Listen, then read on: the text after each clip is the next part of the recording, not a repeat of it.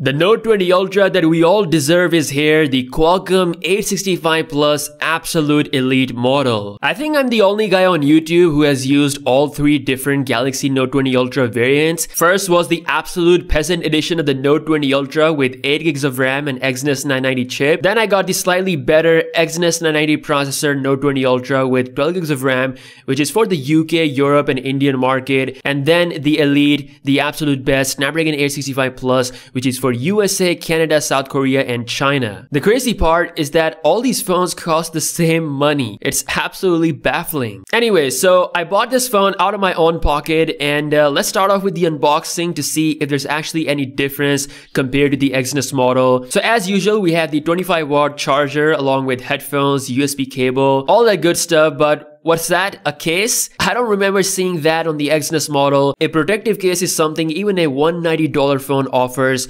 and Samsung doesn't give that apparently. But okay, not a big deal. So I've used the Qualcomm model for about a day, and I haven't really noticed any difference compared to my Exynos model when it comes to just real-life social media application usage or watching YouTube videos. They are pretty similar, which is why a normal customer won't be able to see any difference. But one of them is a sloppy, slithery snake that is just pretending to be all that Ultra. We gotta find which one is the real Ultra, the actual real-life difference between the two similar yet drastically different phones. So let's begin with the general speed test. So starting up from a boot up test of both phones, just to quickly see the difference of which phone actually loads up their respective software first. For the sake of the test, as always, I'm including this, and pretty much there's just a 1 second difference. Qualcomm is just a little bit faster than the Exynos model. Again, scrolling around looks really smooth. When it comes to opening up of system-based applications, they had about the same speed, same kind of animations, and with the third-party apps like Instagram, Spotify, or Reddit,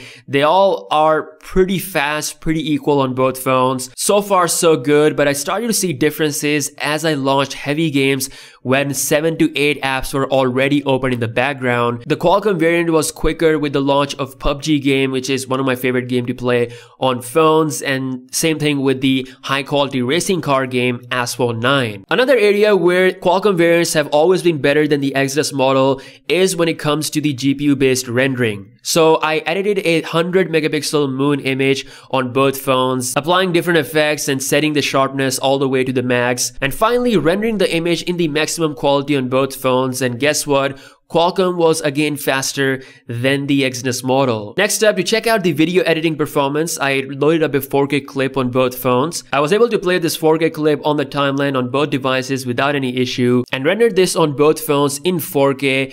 And just like that, Qualcomm just blazed through the loading times, whereas the Exynos model took its sweet time. Keep in mind, I had all the apps open up in the background, so that may have contributed towards the slowness, but yeah, a huge difference in the video rendering. Finally, I wanted to check out the RAM management, and pretty much everything was kept in the memory by both variants, except there was one refresh on the Exynos model, but other than that, all the apps loaded up really quick, kept in the memory. Pretty much 12 gigs of RAM is the absolute Ultra standard. 6 to 7 apps can be there. RAM management is not a problem for either variants. Next up, we have the benchmark abuse. So firing up Geekbench 5 on both phones, and wow, look at that score. Qualcomm just absolutely humiliates the Exynos model. We've got better results in both single and multi-core score. Running the Geekbench 5 application 2 more times, and the Exynos kept bringing its score down, more noticeably in the single core department. And while I was doing all this, I even noticed that the display kinda dimmed.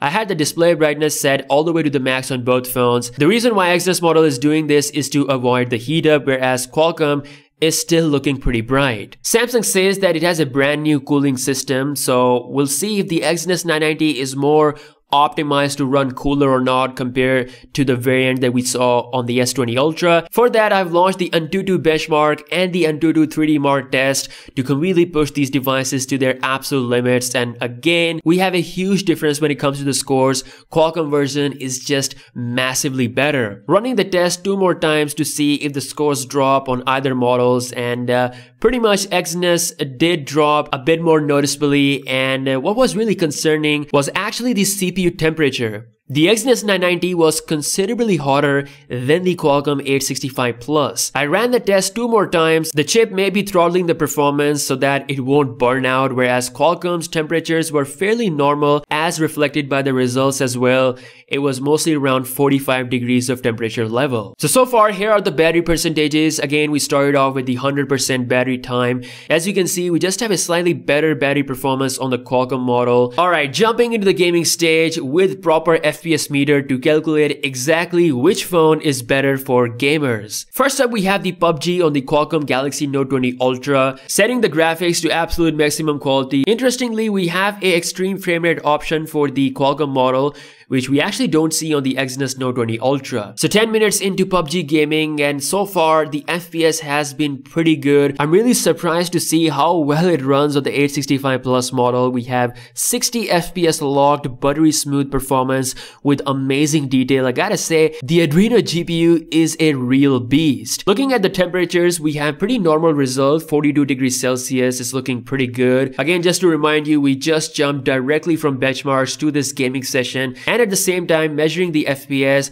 While doing all of that, it is still 60 FPS locked, which is pretty impressive. Now checking out the Exynos model, setting everything all the way to the max. Again, there is no extreme frame rate option on the Note 20 Ultra Exynos model, but let's see the performance if there's actually any advantage to not having that option. So inside the actual game, moving around, it seems like the game is actually completely locked at 40 frames per second. Even after playing it for 10 more minutes, it just couldn't go beyond that level. Unlike Qualcomm, which was solid 60 FPS average, there is definitely quite a lot of difference. I will say that it's not laggy, but at the same time, this same device with a different chip that costs the same money is running it so much better. We can find our answer by quickly checking the CPU temperature. Exynos is drastically hotter than the Snapdragon model, which is probably why it is capped at 40. Next up, we have the Call of Duty Mobile, again setting everything to the max, and once again Qualcomm model is averaging close to 60 frames per second, absolute smooth, buttery experience. Driving around is giving me an amazing feel, and this is again consecutive gaming, so I was really curious to see if there's any throttling with the 865 Plus chip, considering it's an overclocked version of the 865 chip, but to my surprise, it is running really good with no issues at all. Switching to the Exynos 990 model, and once again I am looking at kind of a mediocre performance for a Ultra phone. I mean, it is again capped at 40. As I'm playing around more and more, the FPS kind of goes below 40 as well. It's kind of averaging mostly around 40, so I highly recommend the Qualcomm chip for anyone who's into gaming, especially long-term gaming sessions, because if I look at the CPU temperature, the Exynos model is running at almost 60 degrees. As I'm playing more and more, the temperatures are increasing. Finally jumping into Asphalt 9, and this is where I start to feel like Qualcomm being pushed to its absolute limits. Again, I set the graphics all the way to the max, 60 FPS locked in the settings, but in the actual game, it was nowhere near to that 60 FPS level. Because of that consecutive gaming, it was still averaging 40 FPS, beyond 40 FPS average performance. Still, it was very much playable, no issues.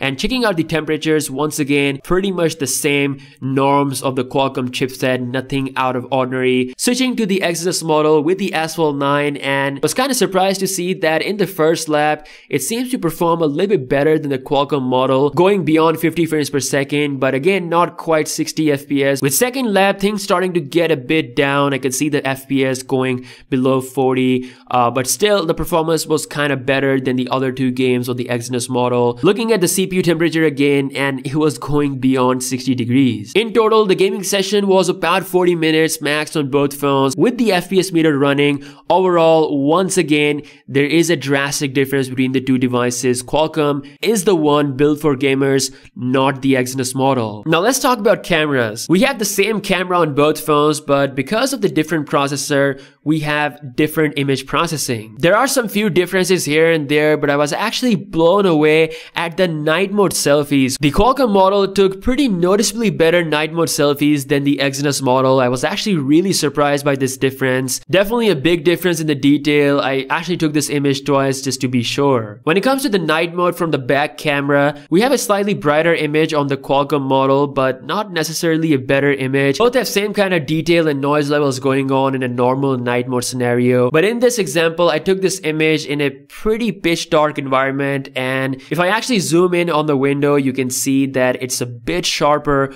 on the Qualcomm model. Not just that, now as far as the normal images are concerned, they look pretty similar, but when you zoom in onto text and pixel peep everything, Qualcomm appears to have that extra layer of sharpness, but again, nothing too drastic like the night mode selfie difference we saw. Now, I personally always wanted to see how Instagram will work on both models, what slight differences we will have because of the difference in the processor, and straight up, I've noticed that taking images in like an indoor environment, Qualcomm has a slight edge. Again, just a little bit more crispiness on my face if you actually look closely. So overall, verdict wise, I don't think camera is a big issue. I mean, Samsung has to do some better software optimization on the night mode selfies for the Exynos model, especially in a challenging lighting situation. The main issue is with thermal throttling, performance, and long-term gaming sessions. Because of how similar the general usage is, a lot of customers don't see the actual truth, and Samsung as a brand, they don't even mention it, which is kind of misleading. And again, both of these two phones cost the same amount of money, which in my opinion is super unfair. So based on my testing, the Exynos model is not the Ultra model you deserve,